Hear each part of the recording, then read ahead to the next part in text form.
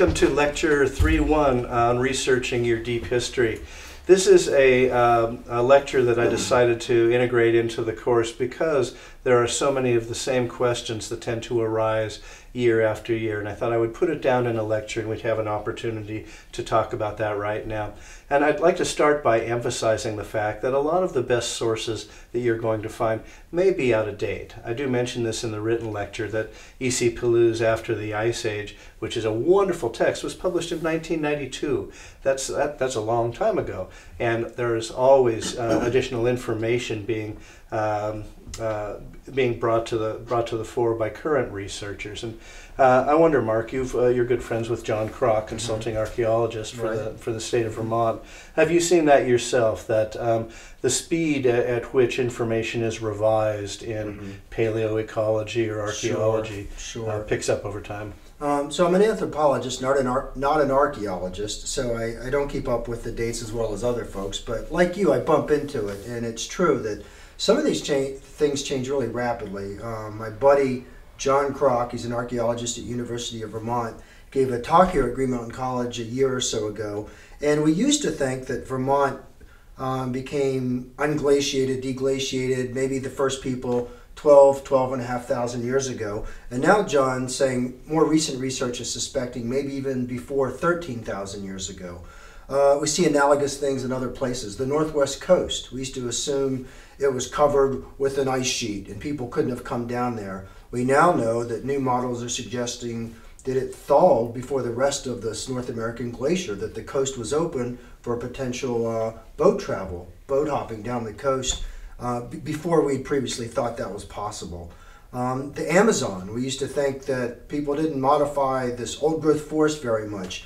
Archaeology in the last half generation has found burnt charcoal throughout major parts of the Amazon where people have burned forests and used it for agriculture. So yeah, find the newest information you can find, because if it's 20 years old, it's likely changed some.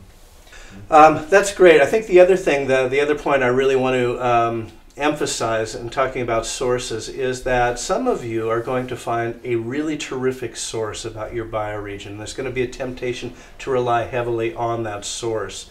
But really one of the purposes of higher level research, graduate level research, is to demonstrate your familiarity with a wide variety of sources. So even if one source seems to do it all, you're still going to want to look for a variety of sources and synthesize them in your work. One of the other sources that I really want to see from you is the Smithsonian Handbook of North American Indians, the appropriate volume for your area. It's great because it covers Paleo Indians, Archaic Indians, all the way on up to contact era native cultures. And so it's a great place to get that, and to get it from a variety of sources. Each chapter is written by a different anthropologist in that piece. One thing I want to warn you about as you're writing about Native people, though, is making assumptions that the sustainability of their cultures had anything to do with their ethnicity. And maybe I can turn this question to you for just a moment, Mark.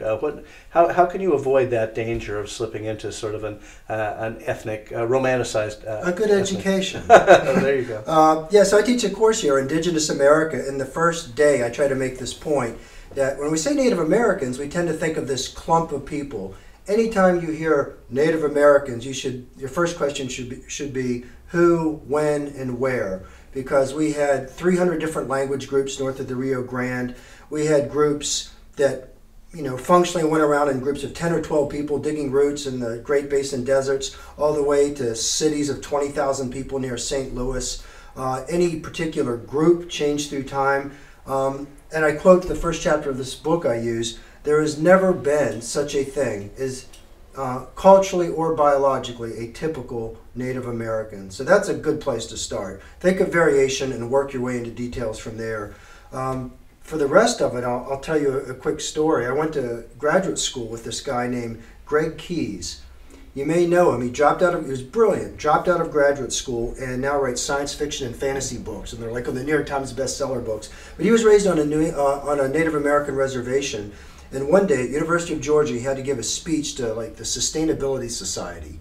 And he said, I know what they're expecting. They're expecting the Chief Seattle speech. So he goes into this hallway, 200 people are sitting there, And he says, if you think that somehow Native Americans have a special gene that makes them more harmonious with the earth, you're racist. And 200 people go, and then he goes on to just make the same points that we're making. Sure, Native Americans may have been more sustainable than us. So were small-scale, subsistence-producing, tribal or chiefdom level people everywhere.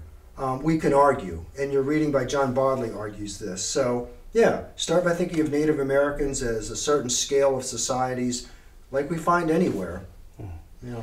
Good. Yeah, I think that's very helpful. I guess one of the other things that I'd like to stress as we move forward with thinking about this is how you're going to structure the narrative. I do touch on this in the written lecture, but the most successful versions of these deep histories I've seen move from the beginning to the present in a sequential way and tend to punctuate the narrative in terms of changes in climate, changes in vegetation. And if we look at changes in human culture as being to some extent driven by changes in climate and changes in the vegetation available and the wildlife available, then that allows us to see the different stages of human inhabitation of your bioregion as responding to changes in climate, which is obviously very much the point of this graduate program as we are in the age of climate change now and we're thinking about how do our communities need to evolve. This is the latest in a long sequence of these sorts of adaptations.